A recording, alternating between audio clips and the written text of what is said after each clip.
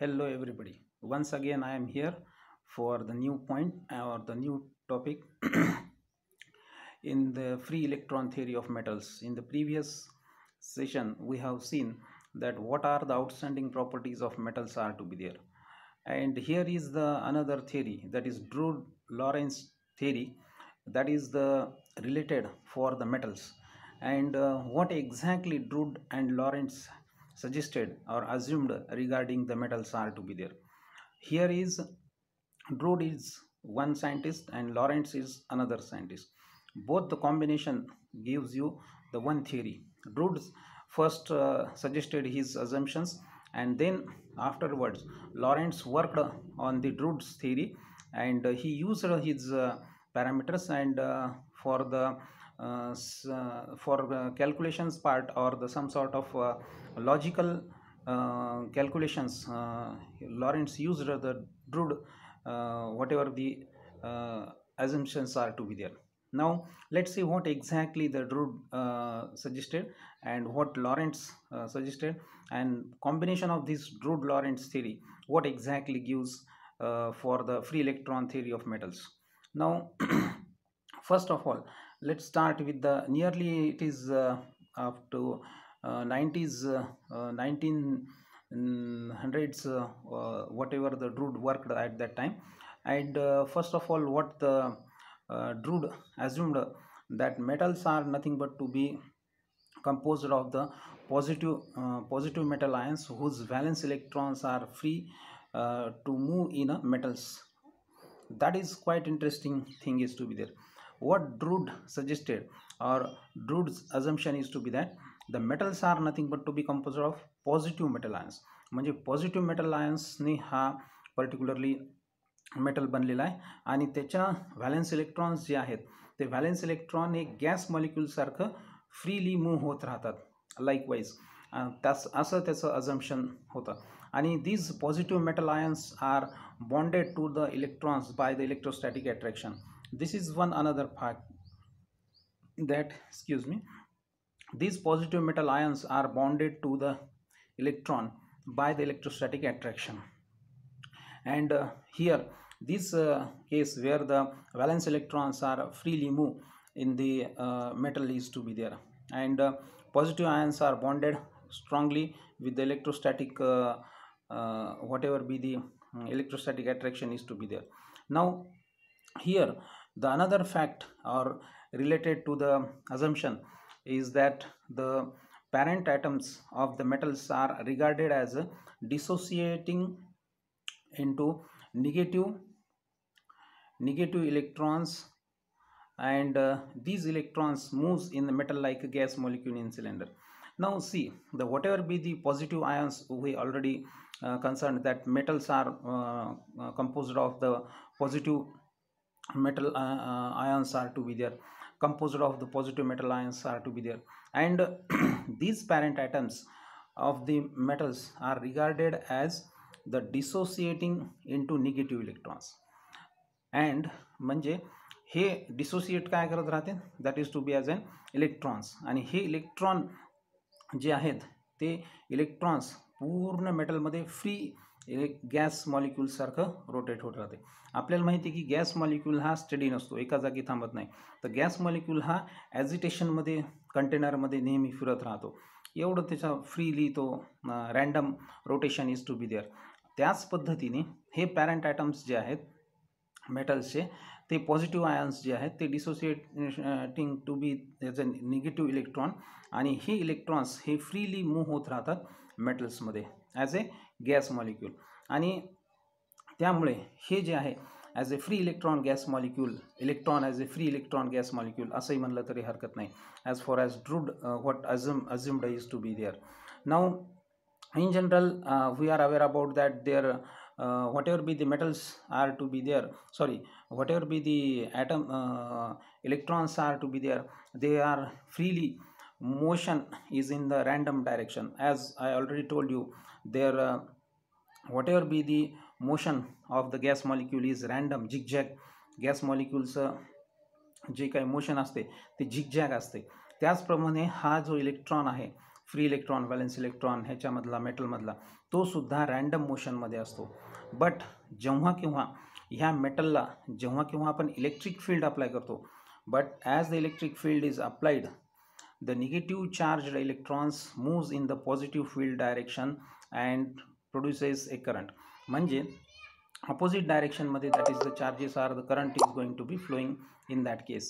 In order to prevent the electrons from the acceleration, again for preventing the acceleration electron from the acceleration, it was assumed that they collide with the metal ions आणि ते ॲक्सिलरेशनमध्ये जाऊन येत म्हणून त्याच्यामध्ये काय ते collide असतात त्या तुमच्या मेटल आयन्ससोबत.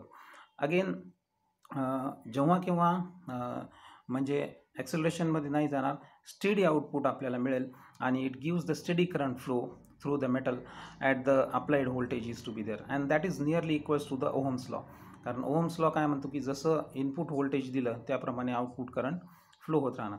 आणि जर समजा अशा पद्धतीने ॲक्सिलरेशन जर समजा इलेक्ट्रॉन झालं नाही तर स्टेडी आउटपुट आपल्याला मिळेल आणि स्टेडी आउटपुट मिळणं म्हणजेच ओहम्स लॉ ओबे करणं, त्याचा आउटपुट ॲज ए ओहम्स लॉ ओबे केला जातो.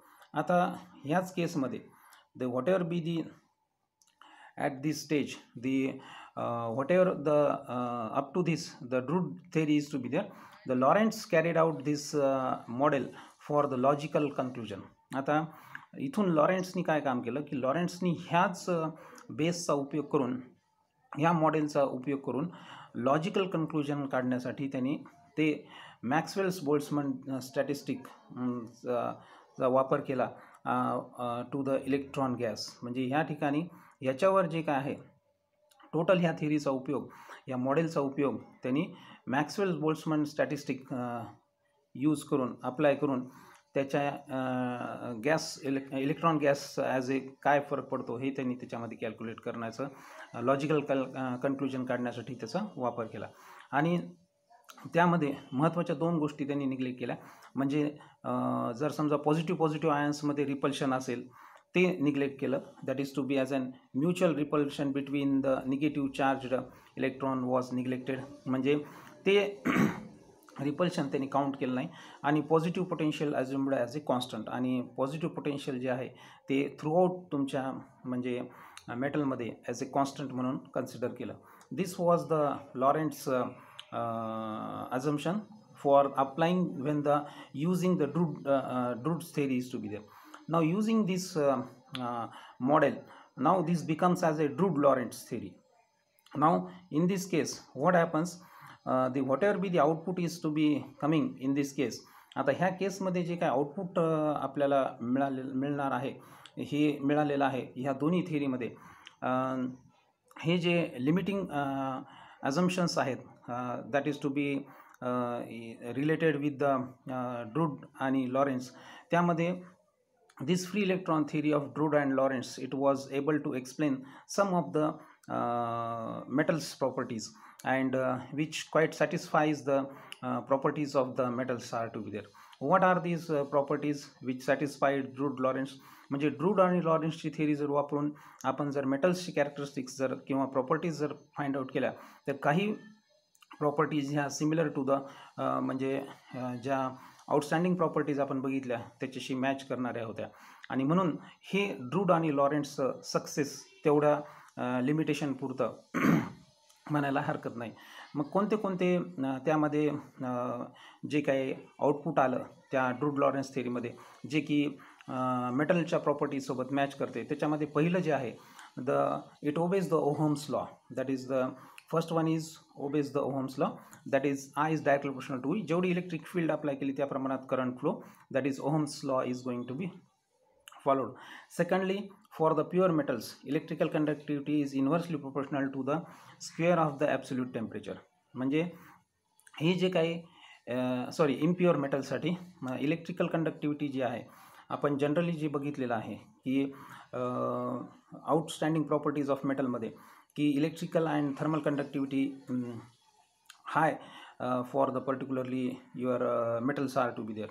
As here for the impure metals, the electrical conductivity is inversely proportional to the square root of the absolute temperature is to be there. So here is the another part where the one another property which is going to be here. And uh, again, for the pure metals, for the pure metal, this electrical conductivity is inversely proportional to T is to be there.